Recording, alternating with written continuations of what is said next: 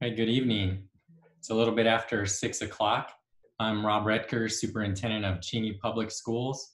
Also joining me tonight in the presentation is Annie Wolfley, our Director of Teaching and Learning.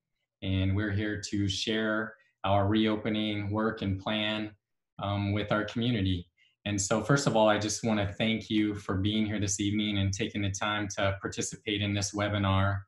I know it's been a difficult spring and a summer with the COVID situation and the situation that we're facing with our school and school district. And while we announced distance learning on Monday as the way we will start the fall and school in 2020, 2021, I want you to know that we know that our students need to be on campus and we want our students on campus.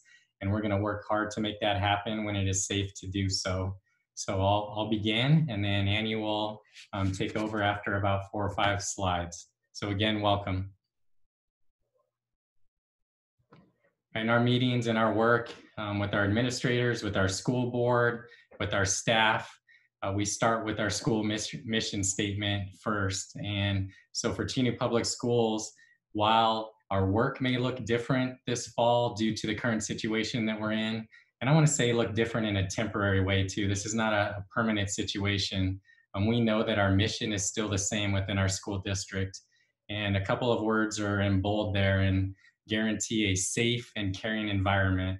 And while the mission may look different in how we approach it, this is still the work of our school district and still ensuring that all students learn at high level, graduate with options for post-secondary education, careers, and civic engagement. So next slide, please, Annie.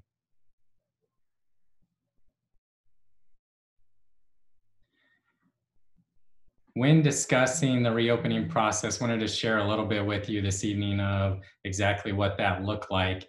And so we determined some guiding principles, which we'll look at here in a moment.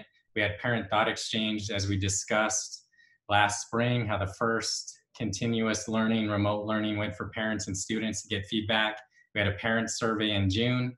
We established a reopening committee, which contains staff and a variety of different folks to be able to provide input. We had a second parent survey in July, as we heard that some opinions were potentially shifting. And then we also surveyed our staff with Thought Exchange and Google. And Annie will touch on these a little bit more in a couple of slides. So next slide, please, Annie. The guiding principles, whenever you're looking at a significant process like determining the best way to open schools in the safest way, we need to prioritize what that looks like in the filter through which we make decisions. And of course, our mission statement is one of those, but these are the guiding principles that we developed within that reopening process.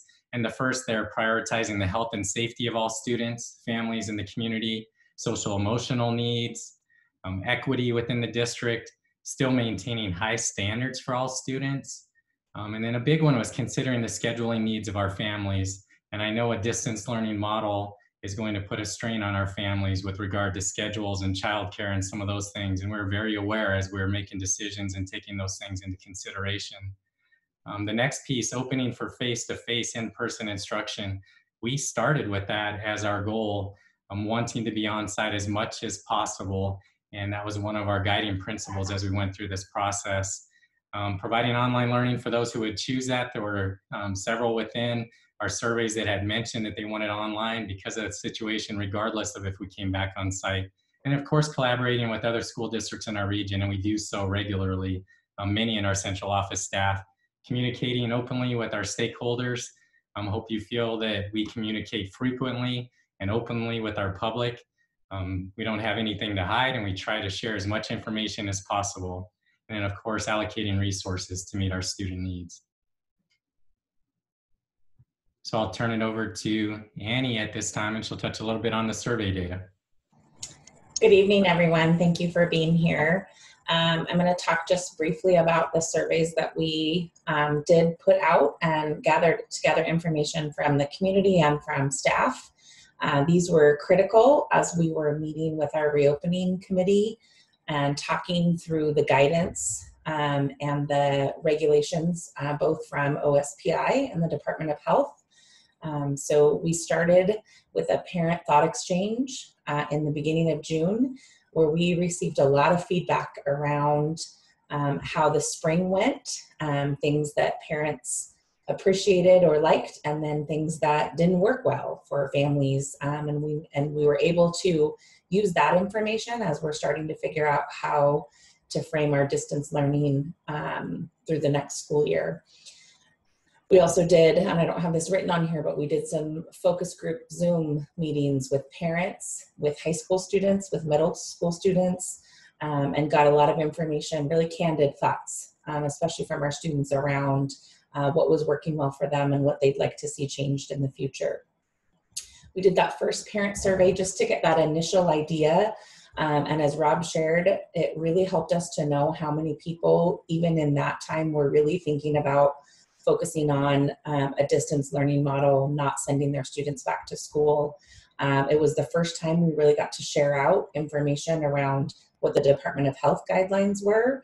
And we got a lot of feedback and a lot of input on what those guidelines were and what parents and families were comfortable with and not comfortable with within those guidelines. As we were working with our committee, we started to get to the point where our numbers in Spokane County were changing, and maybe we thought opinions might be changing of what school might look like. So we did another survey to help inform our staff that were working on this reopening team. The number of parents who actually changed their mind from one mode of learning to another was pretty overwhelming at that point. There were less people willing to send their students back to school full time, and that was good information for us to know. We also did a staff survey. We gathered input from staff around their fears, their concerns, also around what professional development they believe they need as a staff so that we can prepare in August to provide that professional development.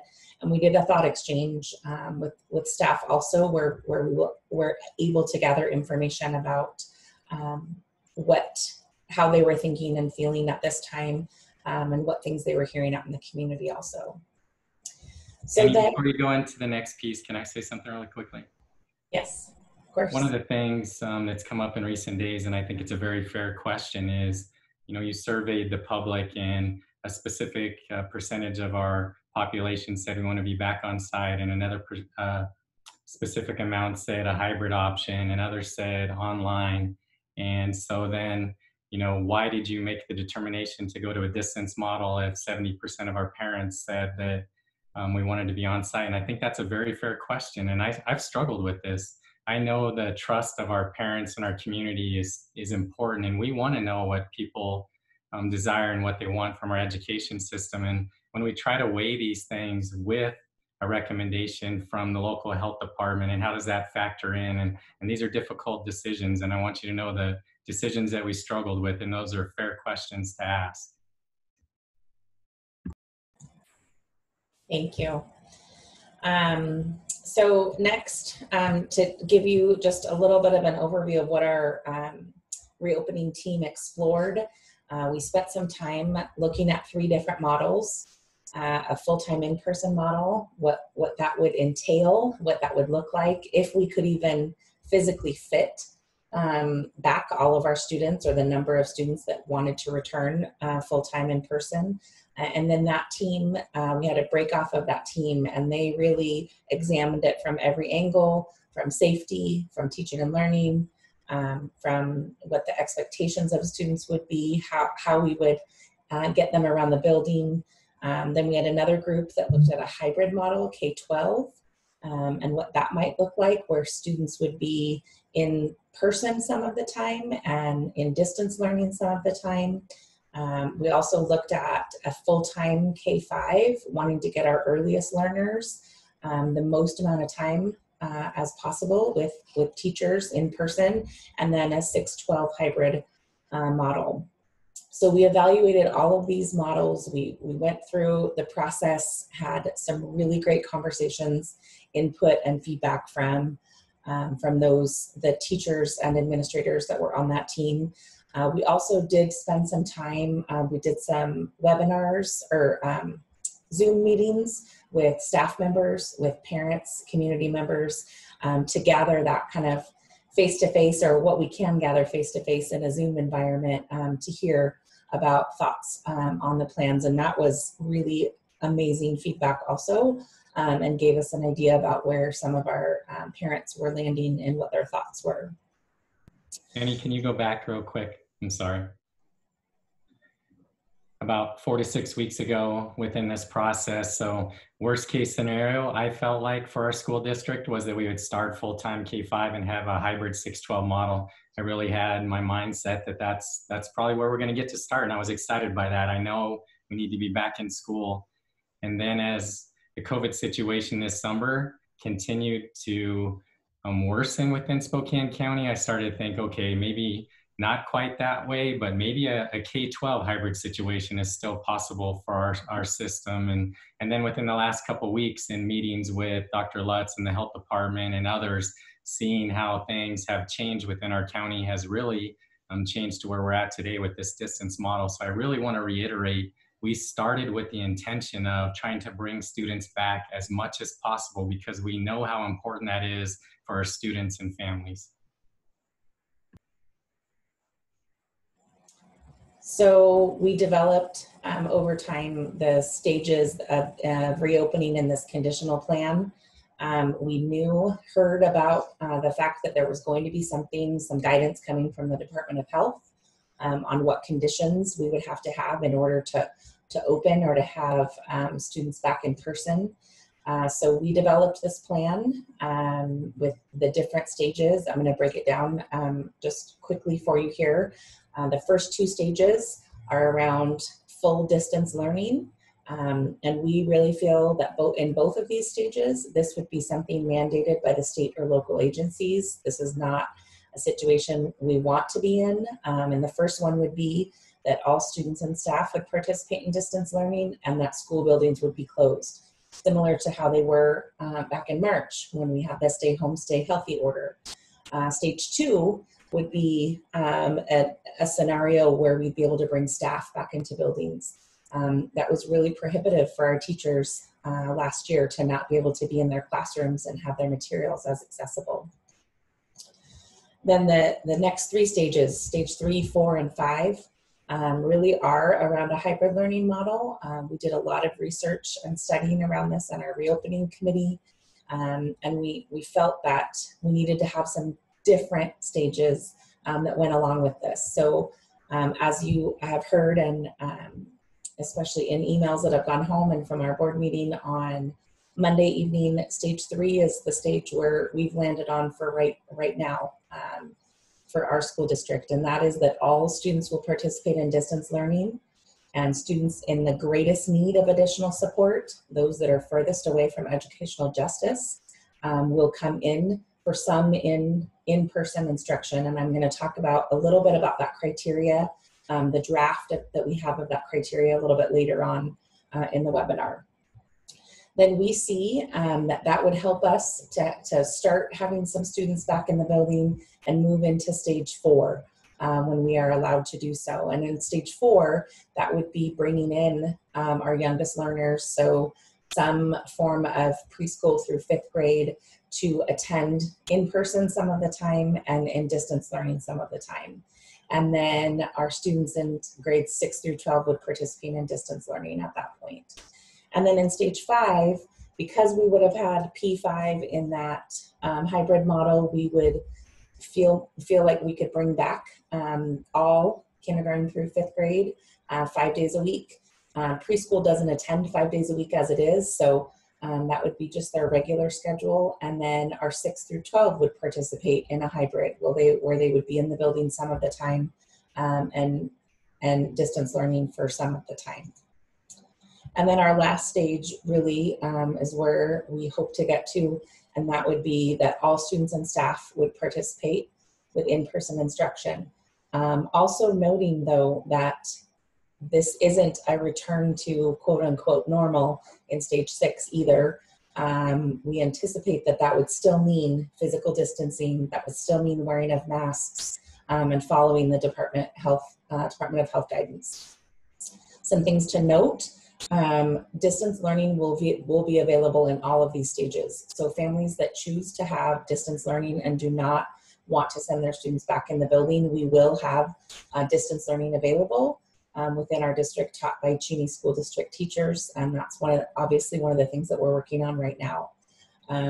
We feel that we could go back and forth between the stages, depending on the situation in our county. And we received a lot of information about that today in the governor's press conference.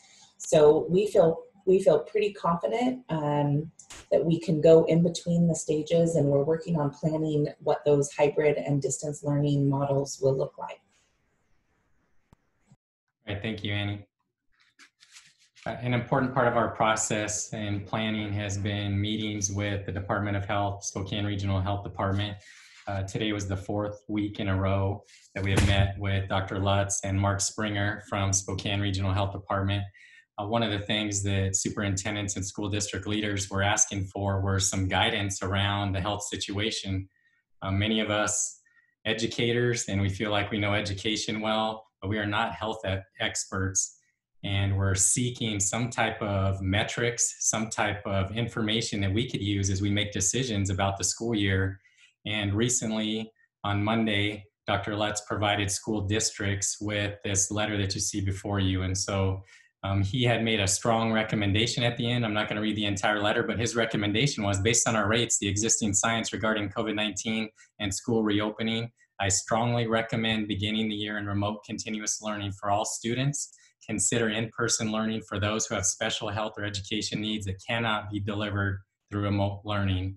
And so that was his recommendation on Monday, which happened to coincide with our school board meeting that we had already scheduled, and also coincided with, we had said to the public that we would provide our information about the fall on August 3rd. So all of this kind of came together on that certain day. So next slide, please, Annie.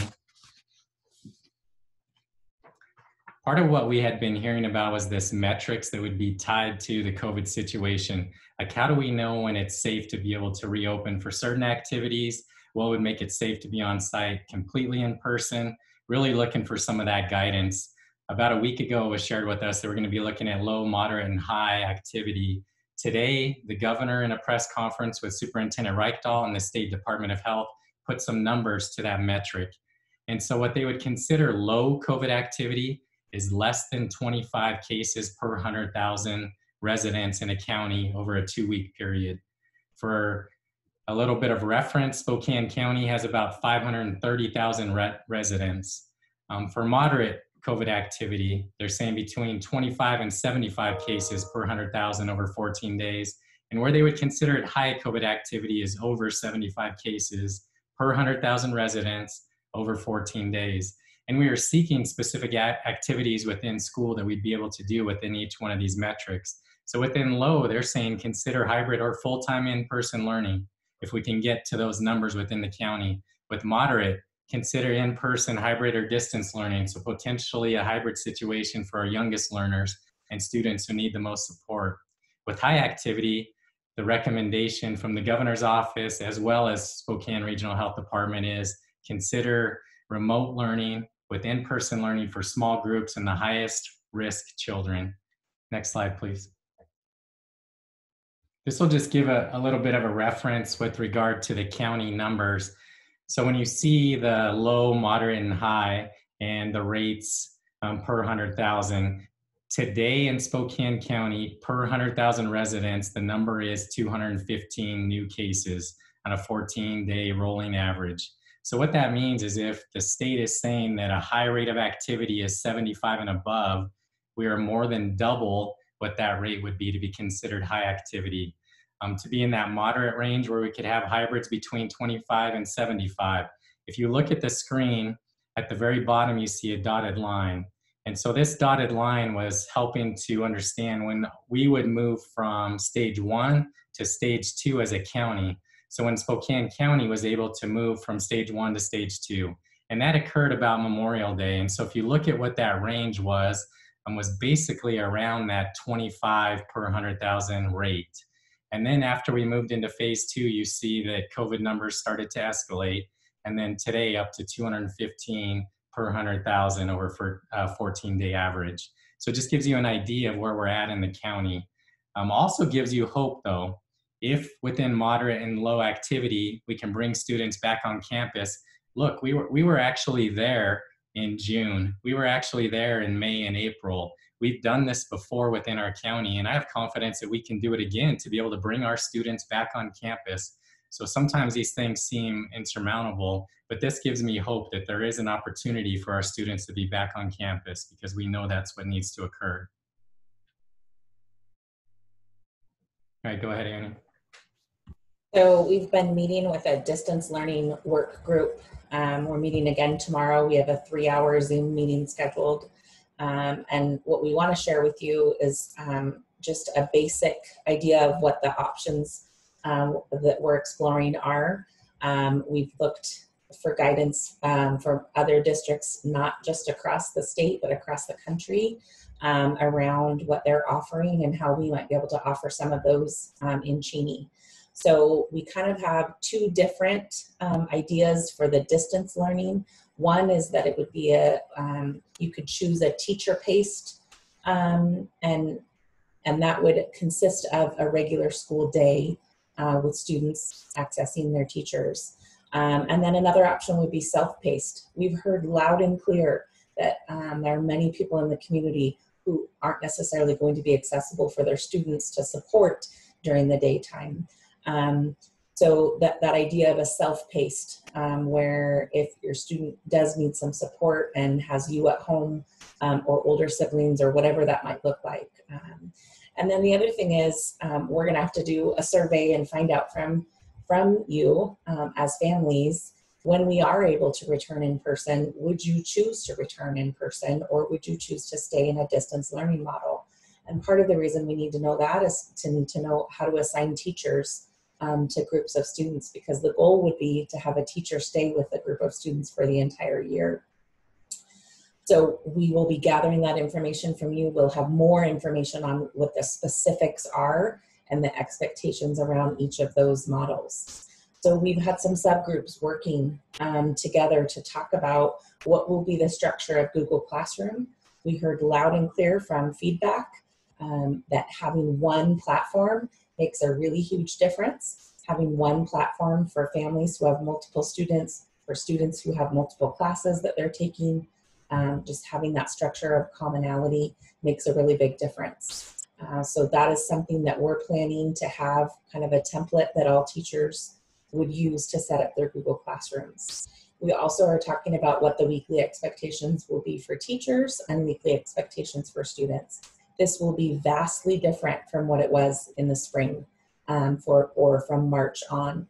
The expectations will be much higher in terms of time commitment, in terms of how much time teachers will be devoted to providing synchronous and asynchronous learning. Synchronous learning is live Zoom type meetings, and asynchronous would be perhaps videos that students could rewatch over again or pause and during the teaching process to learn a little bit more. So these are things that are being explored by our distance learning work group right now. We plan to have decisions and plans out in the coming weeks so that we can share what the specific structures are going to be and the expectations. It's one of the things that we realized that we needed to make some adjustments to was the school year calendar. Although we adopt a calendar for a 2-year cycle, we know that we can make changes when necessary. What we've done to this particular calendar, and you don't see it in there necessarily in August, but we have front-loaded professional development for our teachers and our staff. We've added 4 days to August for professional development so that we can work on the online work. We can talk about SEL and equity and all the different training that we need. And those days are scheduled tentatively for August 19th, 20th, and then the 25th and 27th. We have another additional day that's the Principal's Day that's potentially available to be able to utilize as well for staff development. So altogether, about 5 days of professional development to support our staff as we prepare for the upcoming school year. Another piece that we struggled with last spring, as you recall, the school year just ended abruptly. It was like a March 13th, a snap of the fingers, we weren't back in school. We did not have the opportunity to meet with families and students and to prepare in a way that we could support. And so what we've done this year is that we've built 3 days into the first week of September to be able to have in a conference type manner to be able to bring parents and students onto campus to meet with teachers, or potentially through Zoom if necessary, but to be able to talk about what's the platform we're using, what's the technology, what are the expectations, how do I turn in assignments, what does grading look like, what are the expectations, all of those different things that we know are necessary. So we built time into the calendar to be able to support that. And we're working with the state board and OSPI to allow us to use some time for that, because we know it's important for our families, our students, and our staff. Then the first day of distance learning will be September 8th. So originally the first day would have been the 2nd. Now it'll be the day after Labor Day on September 8th. If you look at the school year calendar, we will end on June 16th, but we've also built in some makeup days if necessary to be able to add in. I'm not quite sure what snow days are going to look like, or some of those other things, depending on what we're at or where we're at in school on site. But these are the adjustments that we made to the school calendar to be able to support our staff, families, and students as we begin the new school year.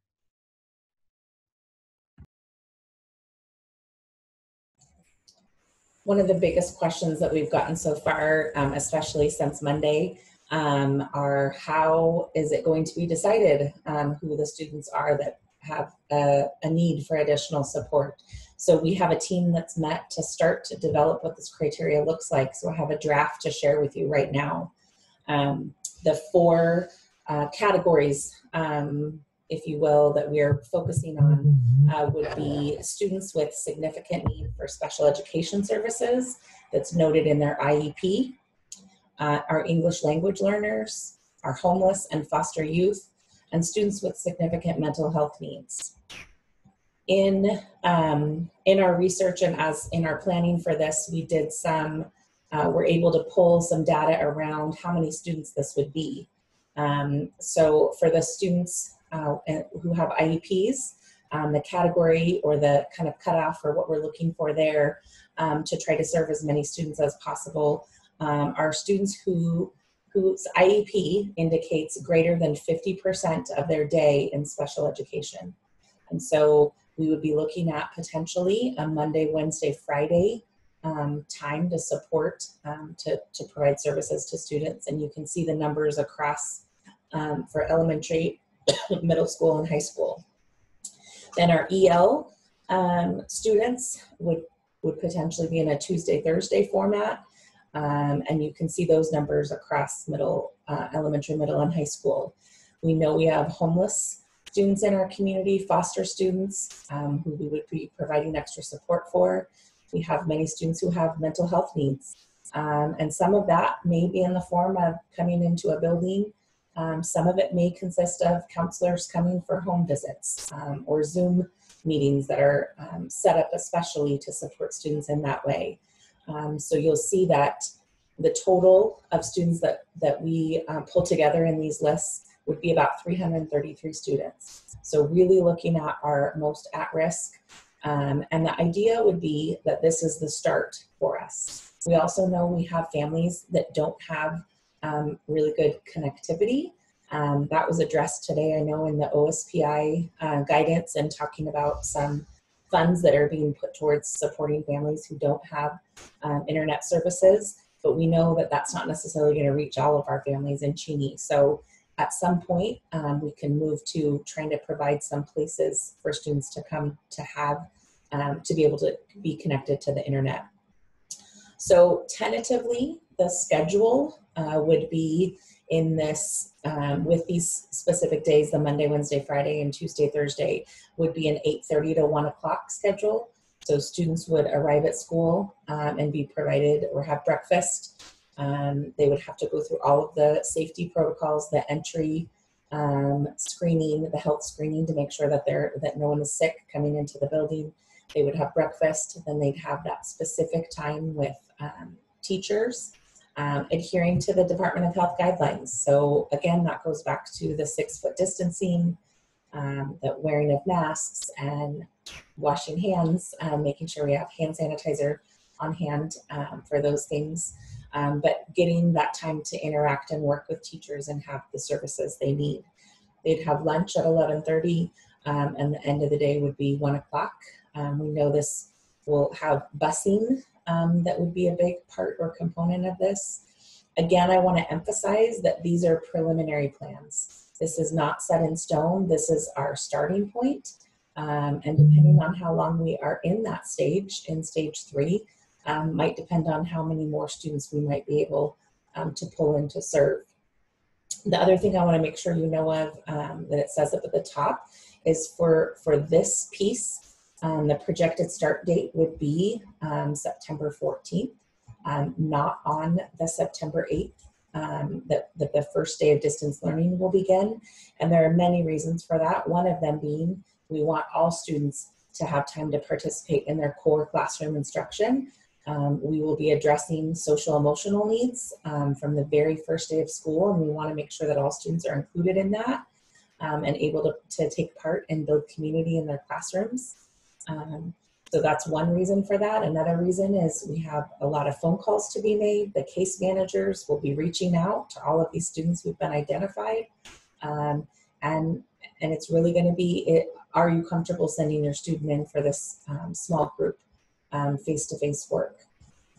So these are our preliminary plans. And I want to talk just briefly about some of our next steps. And because I'm talking about that right now, I want to skip straight to that. There will be a parent webinar tomorrow evening, as Students with Disabilities parent webinar to get more information around what the supports are going to be. If a student doesn't fall within the threshold of the 50% or more services being provided in the special ed services, then there will be other supports in place. So we do have plans to support in distance learning for all of our special ed students.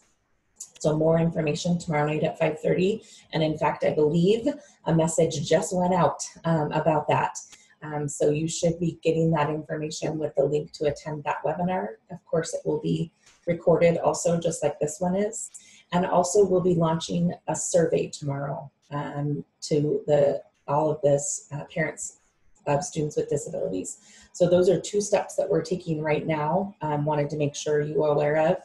We have a distance learning work group who has another meeting scheduled tomorrow. We have a hybrid model work group because we know we need to be planning for that stage and what that's going to look like in those next few stages of bringing students back. On August 12th, we'll have another board meeting where we will be presenting the plan that is submitted to OSPI 2 weeks before school starts. And then Rob, I'm going to let you talk about the analyzing of the stages every 2 weeks. Yeah, thank you, Annie. An important part of our conditional reopening plan is to be able to analyze what the current situation is with regard to COVID so that we can move between stages when it's safe to be able to do so. The plan at this point is to be able to continue to meet with the Department of Health and Spokane Regional Health Department, analyze the COVID situation so that we can make decisions to be able to increase on-site learning for students when it's safe to do so, so that we can communicate with parents. One of the things I don't want to do with the stages is to go in and out a whole bunch of times from 3 to 4, 4 back to 3. We want to have consistency for our families, and that's an important piece. So really analyzing those specific data within our county is going to be an important aspect of that. The slide that Annie showed previous to this as well, this is an important piece for us. This is an opportunity for us to begin to bring students back on campus and to have success. If we can start small with a small number of students and have success within the criteria that we have to meet, I think that allows us then to be able to make the argument that we can build upon that and have more students back on campus in a safe manner. So I want us to look at that as an opportunity to be able to prove that we can do this and we can move forward in these stages to be able to support students.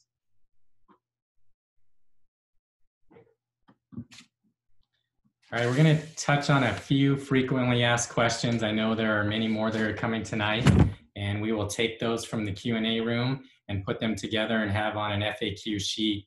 But wanted to touch on a couple that have been big points that have come up lately. One of them is around technology. A big piece of what we did last spring was getting Chromebooks to students. We had some struggles with some of that process.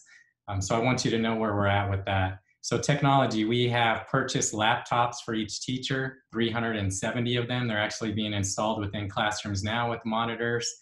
We have ordered 2,500 additional Chromebooks.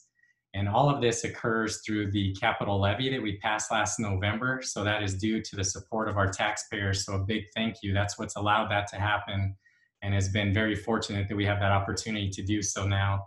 The Chromebooks should be in. Last I heard is that they were going to be shipped on August 15th. So let's cross our fingers that they're all here. That will give us 4,800 Chromebooks within our district. So virtually one-to-one, which is a big piece to be able to support our families in the distance learning model. We also know that there are internet issues. We have some hotspots to be able to share, but we're going to be looking for opportunities to increase internet access for parents. Also considering the potential of bringing in some students on site if they don't have access to the internet to be able to have support within that distance model. So we'll consider that and have more information to come. A big piece of the difficulty with the distance model is around childcare, and I understand the difficulty, and it breaks my heart when I get an email that, describes, two parents working and young children and how we're going to make this work, or a single parent. And I understand those things as we're looking at how to support our families. A big part of that, I think we have to work together with our community partners. How do we determine ways to support our families? How do we work with our churches? How do we work with our rec centers? How do we work with Eastern or other community partners to be able to provide support in this area? So there will be more information coming about childcare, because we know this is a significant issue for our families. Grading is something that's come up a lot. Last spring, OSPI had dictated that, where students were at the time of the closure, they were to receive that grade and they couldn't go backwards. It was basically a do no harm concept. And while I agree and support that at that time, because we were in a difficult situation, we know that many families had concerns about that and want us to be grading student work, and we need to. We need to provide feedback on student achievement and assessment. And so students will receive grades as we move forward with distance learning. And of course, when we're back on site, they will receive grades. So that is a change from last year, and we'll continue to work on that. We'll still be standards-based in many ways, but students will receive grades. Meal service questions have come up a lot. This spring, what we did is we had delivery systems with our school buses and paraeducators, and we delivered at multiple schools and sites across the district to any student and any family. And that's an awesome thing. What we've heard from OSPI is that we'll be delivering meals to students who qualify for free and reduced lunch. So now more than ever, it's important that families fill out the free and reduced lunch form if that's something they qualify for, so that we can support families. We don't have specific details on what that looks like, but we will provide meal services during distance learning. Athletic questions, I received many. District 8, which is a part of the GSL that we're in and the region that we're in, has determined that all sports have been postponed until January. The WIA, which is a state agency, has moved sports seasons. So basically what we're going to be looking at is a sports season from January to the end of June. So they've extended the last athletic season all the way through June. So there's going to be a lot of condensed sports seasons. I think there's 7 weeks between January and June, and more information as changes come with regard to athletics as well, because we know activities, band, extracurricular, all of those types of things are important to our families and students as well. And so I want to close with this. I know distance learning is not optimal. I know this is not the perfect solution for our families, and I apologize for that. We will work hard to be able to get back on site when it's possible. I just want to remind us that this is a healthcare situation, right? This is a situation that we're in due to a pandemic, and we're dealing with the health and safety of students and staff and families, and making decisions based on that. And I apologize for any hardships that this causes our families, but I want you to know that we're committed to working on ways to be able to support, whether it's with childcare, whether it's with nutritional services, whether it's in any other way. So please know those things. And we want our students back. I know you want your students back, and we're going to work to do so when it's safe. And hopefully that's sooner rather than later if we all do our part, and we can change the metrics and the numbers within the county and get our students back as safely and as soon as possible. I want to thank you for being here tonight, for giving your time. Thank you for your questions. If you have additional questions, please continue to email. I try to respond as quickly as I can to email, but appreciate all of your support and everything you do. Thank you.